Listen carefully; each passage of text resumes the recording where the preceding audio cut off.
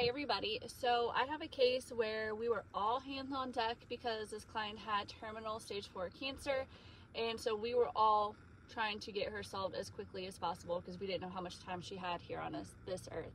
So welcome back to Client Stories with Amy.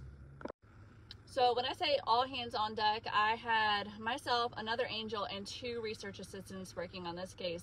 And usually when we do a tag team case like this, we usually have one angel working on one line. So in my case, I was working on the mom side and the other angel working on the dad side. And then we each have a research assistant. So kind of what we'll do is we'll identify a most recent common ancestor, and I'll start putting matches in while my research assistant is working on building those trees downward, so that way I can work really fast and get those matches in the tree pretty quickly. We didn't know that I had the mom side and the other angel had the dad side until we were getting in there and starting to verify lines and identifying the grandparent.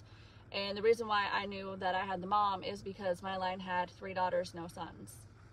Our client was born in 1942, and her mom, both of these, the 3 girls that were suspected as the birth mom, we had 2 that were too young to be a mother and 1 that was at the right age. She was in high school at the time, so we suspected that this is the biological mother. A little background story once we were able to figure everything out is, like I said, she was born in 1942. The biological mother was in high school, and she had fallen in love with a boy, and he was 3 or 4 years older than her, and he was being shipped out to the war. He was being drafted, and so he wasn't going to be there, and so they wanted to get married before he left. Her parents said, absolutely not. You're not getting married right now. You're too young. That's that. So before he left, it was literally 2 nights before he left, they decided to be together, and she was hoping that if they were together, she spent the night with him, then her parents would let her get married, and it backfired. Her parents still said, absolutely not, you're not getting married. He went away, and she found out several weeks later that she was pregnant. And again, she's like, Mom, Dad, I'm pregnant. We can get married now. Like, he wants to get married. We're writing each other, and they're still firm. No, you're not marrying him.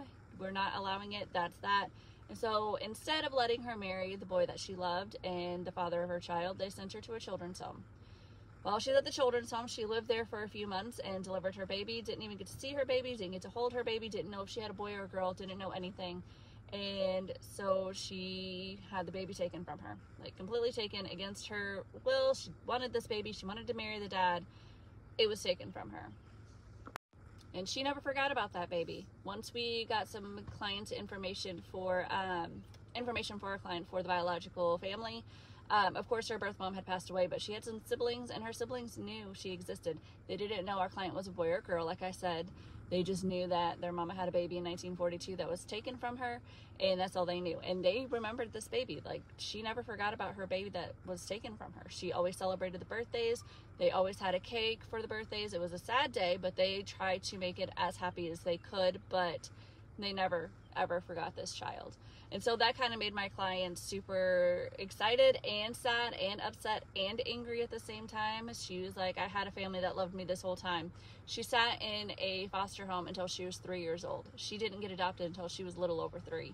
She doesn't have any recollections of any of it. She has no baby pictures. She has nothing of any time before she was finally adopted. And the family had assumed that she had been taken from the birth mother and given to an adopted family right away, but that just didn't happen. I'm not sure what exactly happened. Something obviously nefarious is going through my mind, like George Tan type of issue. Like, something is going on in my mind that this isn't right. But we were able to give her the information before she passed away. She was super grateful, and it made us feel great that we could give her that information because, you know, some cases are harder than others, and this one looked like it was going to be a little bit harder on paper, but we got her the information, and we ended up working through the night. In about 6 hours, gave her everything that she needed. But that's it for today, you guys. Don't forget to hit like, follow, and share, and I'll see you later.